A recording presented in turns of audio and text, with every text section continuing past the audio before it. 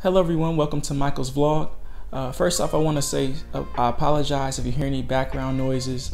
Right now there's a guy outside selling something and there's about a ton of other noises going on. But nonetheless, I'm going to go ahead and get into what the topic of this video is, which is a horrible business rule in the Philippines. Yes, to me they have a very horrible rule that took place between 2017 and 2018, according to the person I spoke with in DTI, which refers to the Department of Trade Industry, which is the place where you register a business that you're starting up in the Philippines. So me and my wife went to the DTI, and what they told me is basically this: you have to pick a word from a list. Yes, a word from a list that they have to be a part of your company name. So no matter what great company name you come up with, it's going to be ruined by taking a word from the list that they have. On top of that, you can't use an adjective to describe your company. So if you want to name your company, for example, Gourmet Breads, you probably can't do that because gourmet is describing the quality of the food. If you want to name it Amazing Breads, you cannot do that. If you wanted to name it The World's Worst Chicken, you cannot name it that. And there's actually companies that existed before this new rule came into effect. And so in essence, they still benefit from having these great company names that they can name it whatever they want to get the customer's attention.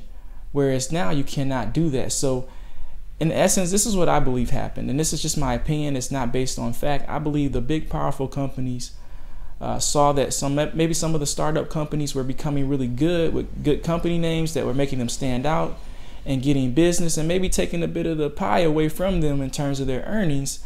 And so maybe they all got together and decided, you know what, we got to restrict them in the name, because the name is the foundation for how people do business with them. So, I know this personally myself. If I see a good company name that just started and it catches my attention, I'm more likely to go into their restaurant and eat there because the name caught my attention.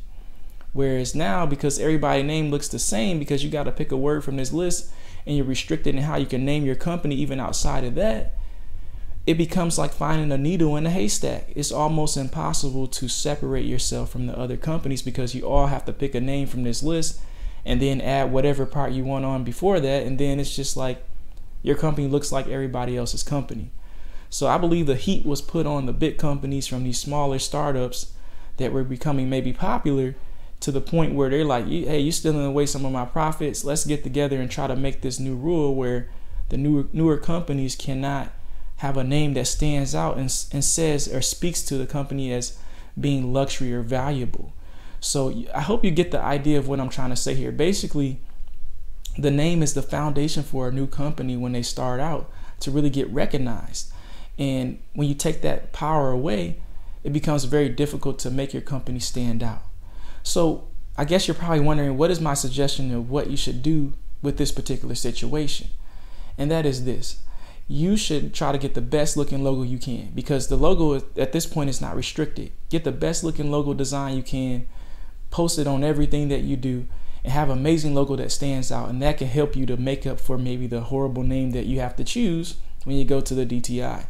My next tip for you is to have the best graphic design work for your packaging. If you have a physical product, make it look glorious, make it look amazing, and have the best headlines. That would be an additional tip. Have the best headlines you can. If you don't know what a headline is, go do some research on it and find out about what a great headline is. Get some of the best headlines you can on your package to make it sound amazing, because they can't restrict you on the headline at this point. So have the best headline you can to make your company be separated from all the other companies, and make it no longer a situation where it's like finding a needle in a haystack. On top of that, make a great commercial if you have the budget for it, or make your own commercial and do the best you can with that until you have the budget to make an amazing commercial. And just use those different factors to separate yourself from the other companies, because at this particular point, it's very restricted in how you can name your company.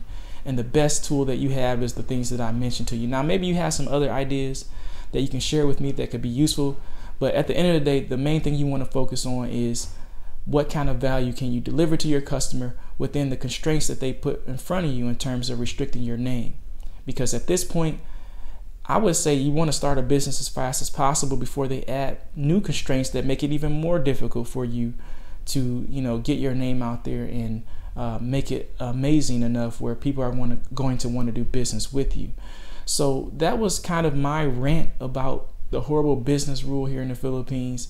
it really sucks because I spent many months coming up with a great name for a company, and now I have to choose this, you know, basic name that I'm not exactly excited about. I'm only excited about it partially because it uses my son's name, and the whole purpose of me trying to do a business in the Philippines is to build something locally for my son and for my family in general, because I have a business, but it's not located in the Philippines. So obviously it has no benefit to me directly here or to my family directly here. But, you know, we went with a generic name that uses my son's name as part of the business name. And we're going to just have to work with it the best way we can. And we're going to try to use whatever tools and techniques we can to make it still amazing and stand out from other companies. Because, you know, I'm a type of person that I really focus on delivering high quality and high value. You know, for the video editing service that I do and for the web design service, I charge top dollar. You know, I'm in the higher bracket for charging for business services, for video editing and web design. I'm not at average, not anywhere near average. So it's, you know, it's kind of my standard that I have. I want the best name. I want the best packaging. You know, I want the best service. I want the best value that I can offer to my customers. And I really feel like I'm letting my customers down by not having the best name, because I want everything to fit together perfectly. But, you know, with life, nothing is perfect, and you're going to have to make adjustments. And in this case, I had to make adjustments, and I chose whatever I could choose for the business name, even though I don't 100% agree with the name that I had to choose based on the systems that they have in place here in the Philippines. So if you're doing a new business, go to the DTI first before you even think about naming your company, because you're going to be restricted and you can't name it exactly what you want to. I hope that you guys found this video helpful in terms of the information I'm sharing with you. I'm sure a lot of you will find it very valuable, because if you spent many months on making a name like I did, you're going to be very frustrated to go to the DTI to find out that you cannot use that name, not even any part of it.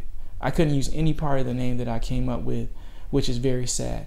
So I may even have to consider starting that company name in a whole nother country if I want it to be a reality. But at this point, we're just going to work with what we have. So I hope that you enjoyed this video. It's one of a kind. I've never really made a business video like this on my vlog relating to doing business in the Philippines. I hope you found it helpful, and if you did, don't forget to embed, comment, share, and subscribe, and stay tuned for future videos. Until then, have a great day.